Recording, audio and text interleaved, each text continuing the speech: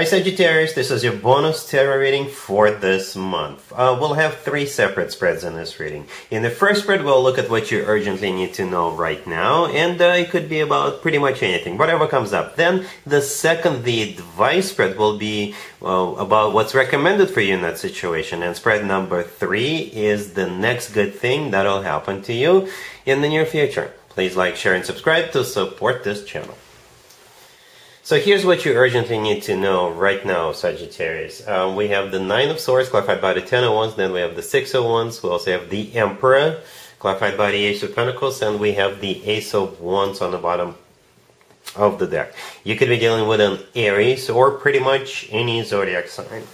You know, this is most likely work, business, and finances related, Sagittarius. But we still have a third spread, the next good thing that'll happen to you, so we'll see what happens there. This spread could be interpreted as a card of love, okay? But for most of you, it's work-related, business-related. If it is about love, and if you are already in a relationship with somebody, but if you are wondering if they will ever propose to you, yes, they're going to propose to you. Okay, any second now, like literally any second now. But I'll focus on work, right?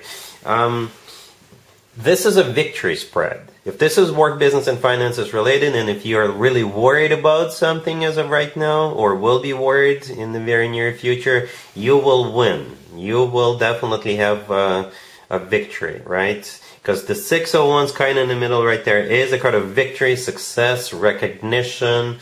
It's a card of being awarded, rewarded, promoted, being given a job, you know, closing a deal very successfully. It's a card of feeling good about yourself, feeling good about what's going on. To the left from it, we have the 9 of Swords, clarified by the 10 of Wands, right? The 9 of Swords is a card of somebody who is very, very worried, or even stressed out, even depressed. Somebody who is losing sleep over something. Somebody who is crying themselves to sleep, or something like that. Somebody who is very, very worried, right? The 10 of Wands, clarifying that, is a card of a burden. Okay, so whatever the whole burden could be just the situation you're in right now. For some of you, perhaps you've been working really, really hard, and you're hoping for that promotion, you're hoping for that job, all right? You're hoping for that victory, to close that deal, to get that contract, or what have you, okay? And it's coming your way, right? The Emperor, right next to the deck, clarified by the Ace of Pentacles, it could be you becoming the Emperor, right? And the Emperor is a boss figure. You could be becoming your own boss for some of you. Perhaps you're stressed out and you're wondering if your business is going to do better. Yes. If that's the case, then the answer is yes. For others of you, you're worried, am I going to get promoted? Am I going to get that job? Okay, and the answer is still yes. For others of you, the Emperor could be somebody else, right? It could be your boss or your future boss. And this person is going to give you the job. This person is going to promote you. Or if this person owns their own business and you want to do business with them, I think they're going to start doing business with you, right? We got a couple of aces on the table. The Ace of Pentacles and the Ace of Wands. Yes. These are all yeses, right? The Ace of Pentacles is a golden opportunity. The Ace of Pentacles is money coming your way, a job offer, a contract, what have you. And the Ace of Wands, it's just another ace, I guess. It's a very passionate new beginning. When it comes to work, business, and finances, the Ace of Wands could be like a new beginning when it comes to work, business, and finances. Some of you, if you have like a bright idea right now, and you're getting ready to pitch this bright idea to an investor, or to another person, or to some company, and perhaps that's what you're stressed out about, I think you'll do good. You'll do good. So that's what I see so far, but let's take a look at the advice spread real quick.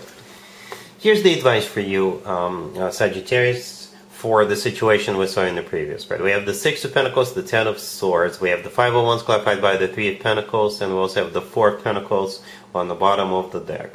I think the 5 of Wands clarified by the 3 of Pentacles are most important cards, and I'm kind of sort of doing this intuitively. I'm going to interpret this kind of sort of intuitively. I believe the advice for you is to don't give up. Fight for it.